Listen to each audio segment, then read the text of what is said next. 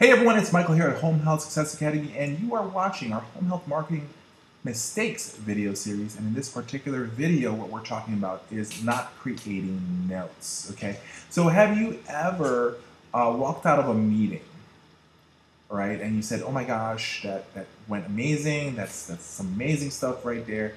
But then all of a sudden you get back into the office and then you said, what's the name of that administrator that they shared with me? Or what's the name of that social worker? Or what really was that time that I was supposed to have a meeting with them for the follow-up? Or all these different things. Or what was that phone number? Okay, so typically per study says that what we learn today, 75% of that we will forget by tomorrow. So that's actually a real study that was created. So that means you can only absorb and remember 25% of anything that occurred in one day. But then as days go by, it keeps on changing. So, it keeps on lessening and lessening, and you're only going to remember certain aspects, things that actually were remarkable or stood out. And so, I want you guys to understand that note-taking is one of the most important things that a marketer, anyone should be doing when it comes to marketing out there, right? And so your note-taking skills is very important. So whenever I go into a meeting, I always have a notepad with me.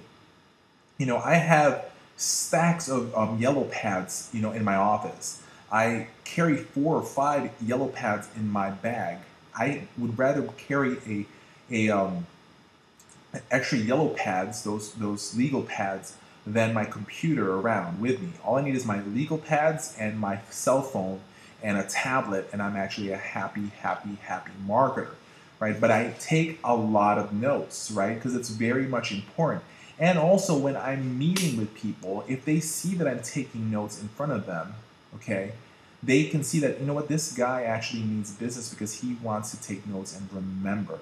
Now, of course, I'm not going to have my head down the whole time I'm writing. When they're telling me information, I'm just writing, just looking at them, having the eye contact, but asking the questions and writing their answer down. It doesn't matter if it's going to be on, level with the lines of the notepad. It's a matter of me actually showing that I want to take notes, and it values, it shows value to them, right? So I already know what are the top 10 questions that I'm going to be asking, in that first presentation. I'm already going to ask them the typical stuff, what are some major reasons, that you feel that the agency you're working with can improve themselves on, or it would be something that would be amazing and beneficial for you.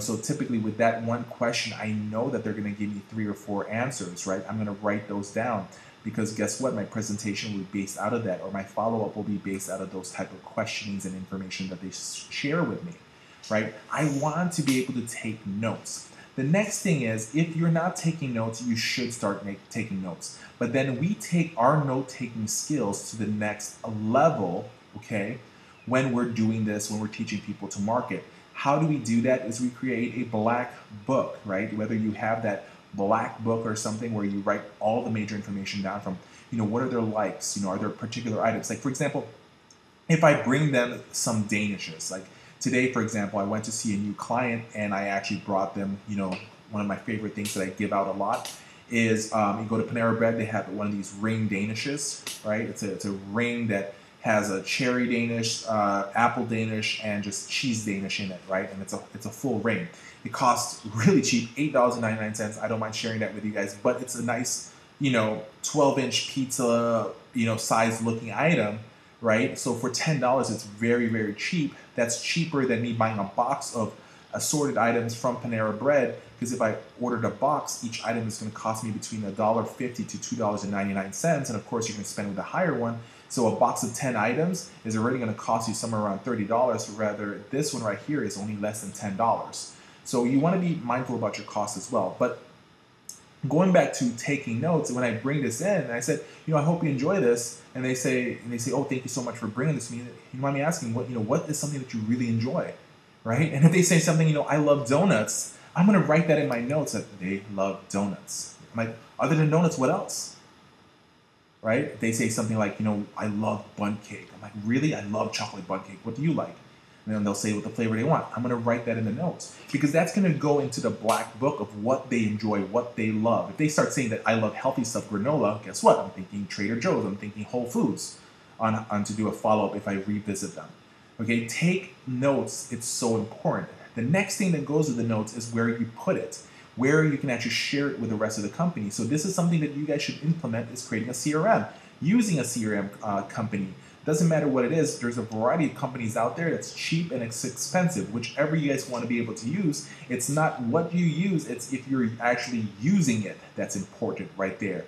So what a CRM is allows everybody to be aware what goes on. The reason a CRM is actually perfect is because sometimes you are not going to be the one visiting them always. And if somebody else wants to follow up with you, they already have all the information. They don't have to say, hey, Michael, tell me about, Gina from ABC Rehab Facility. What do they love? What do they like?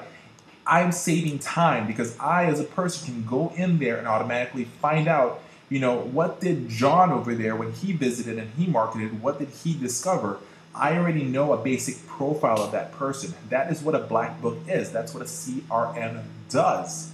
Okay? You must be able to have these things available. So I take notes, then I transfer my notes into my CRM, right? That allows me to share with the whole team so they're aware of the whole thing.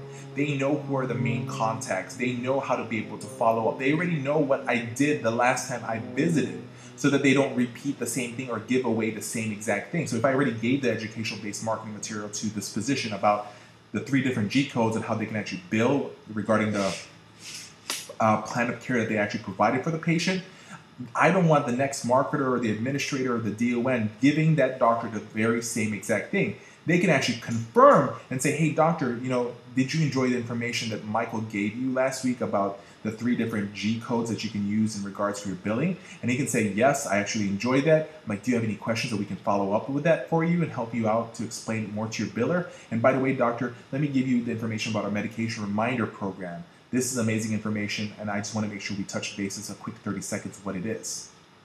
You see what I'm trying to get here? Follow-up is important, but the notes will make your follow-up even better. So start implementing that. Start creating notes.